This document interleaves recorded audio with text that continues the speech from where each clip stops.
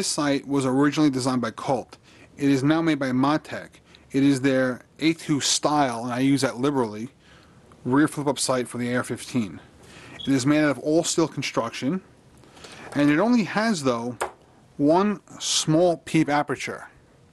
However, unlike most sights that are flip-ups or backup sights for the AR, this sight also, besides just windage adjustment, also has elevation adjustment, which is different than the regular A2 style. It is not a knob under the sight. It is a kind of a knob to the side, the left side of the sight.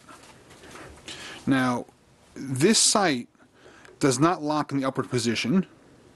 It is only held open by spring tension. When folded, however, it is locked in the folded position. There is actually a detent in there which keeps it closed until you go ahead and you give it a bit of a flick and it pops open. Now, this sight happens to be a overbuilt, over-engineered sight. It is a great sight for the AR-15. There is only one issue I have with it. When people go ahead and they have this sight, they tend to use it as not as a backup sight, but as a standalone sight. Now, what happens here is, since this aperture is not hooded or protected, when used a lot, this cantilever here, it kind of gets banged into things and whacked, and I've seen them bend, I've seen them break off. This aperture here, this whole post, seems to be the weak link in this sight because it is not protected. Another thing that I don't like about it is, if you're using it as a backup sight, I kind of like my backup sights to be used only in the larger aperture sight. I find that for a backup emergency sight, you don't really need to have a fine, long-range peep sight. I find that the larger aperture is much more useful as an emergency backup sight. But also, since this sight is made out of steel, it is also the largest of the sights. The heaviest, sorry. It is 3.372 ounces. Here is the Matech sight sitting behind the Neotech 552. Here it is open. Closed.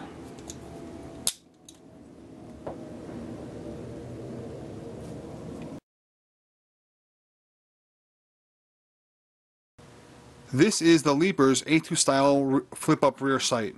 The lower body of this sight is made out of aluminum, and the upper body is made out of steel. The apertures also are made out of steel. It has two apertures, which are, again, like most of these rear sights, a larger style and a smaller style, much like the standard A2 sight.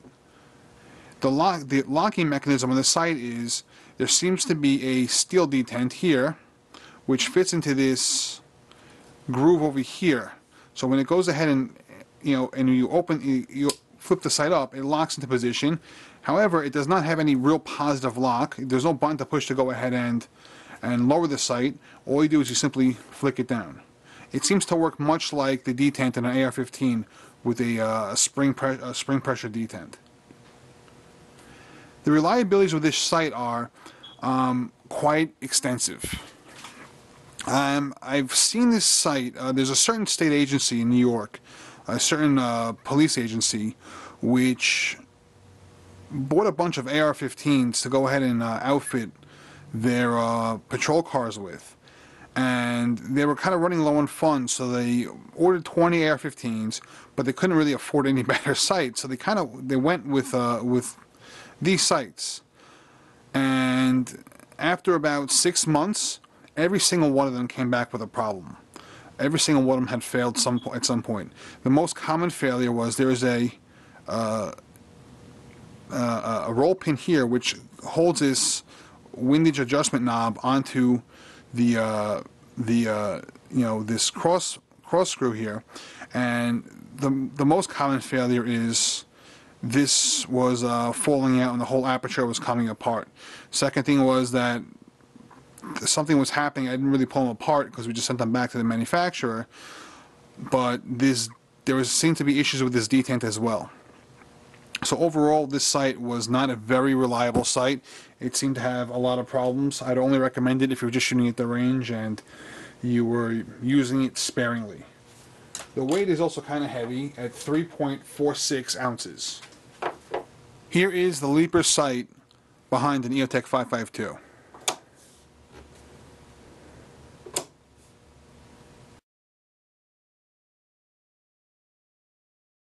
This is the Command Arms A2 style rear flip-up sight.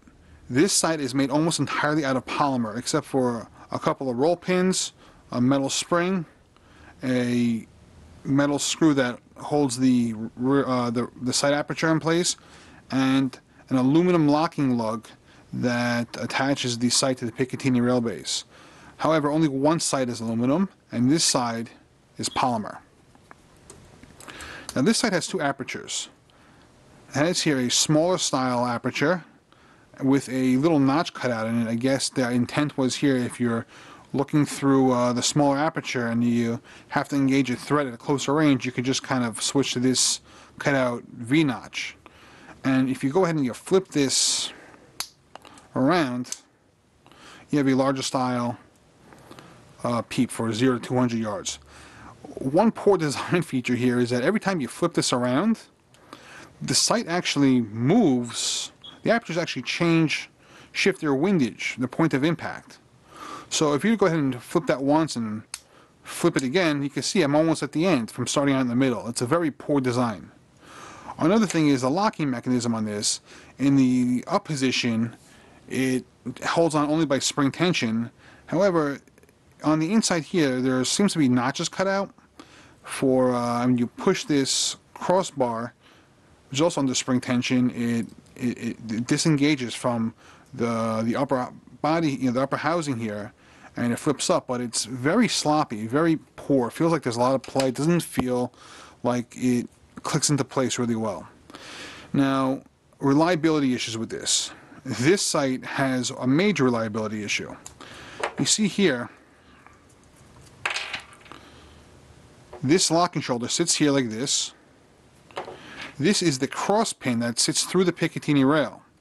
Now this is threaded, screws into this locking shoulder, and kind of like it sits open like this.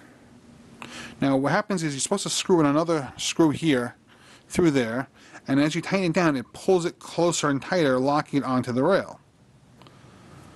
Well, when I first tried, the first time I put this thing on my rail, I don't know if you could see it here, but you see that right there? The screw head just snapped off while this was being put on. I didn't over torque it, I didn't apply too much pressure, it just snapped off. And unfortunately I happen to know this company, and this particular screw, or this particular screws used in this, weren't properly heat treated and they weren't hardened to a proper proper hardness. Here is the Command Arm sight sitting behind the EOTech 552, and you see here, because of the failure of the stock screw, I'm using here just a regular hex bolt.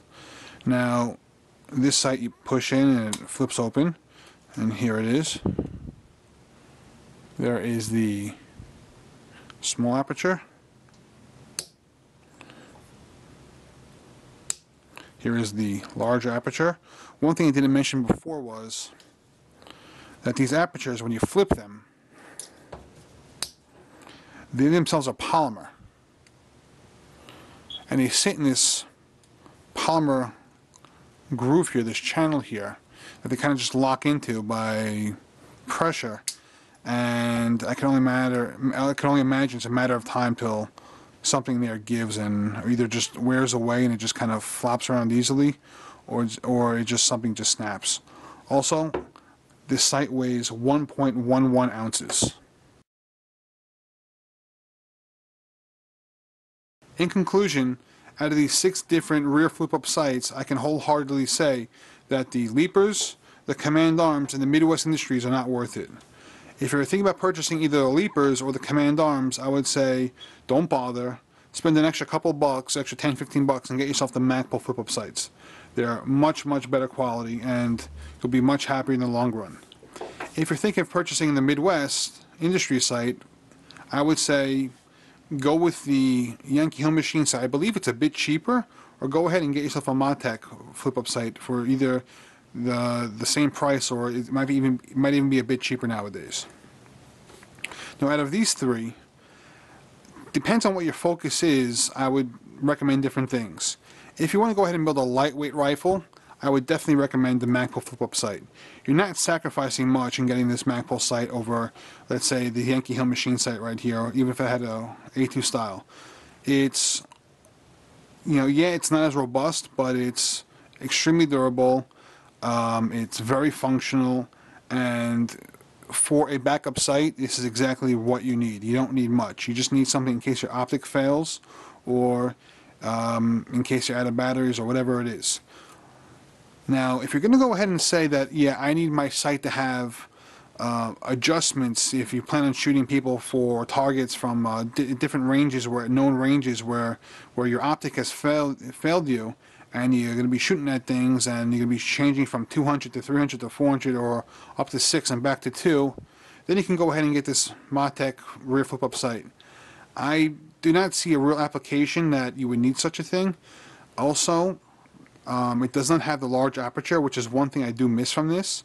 But at the same token, they are very nicely made, they're very well thought out, and sometimes they're going for as cheap as 50, 60 bucks at gun shows. You know what? For that price, you're much better off getting that sight. It will serve you well, and it's actually, for the money you pay for it, is very good.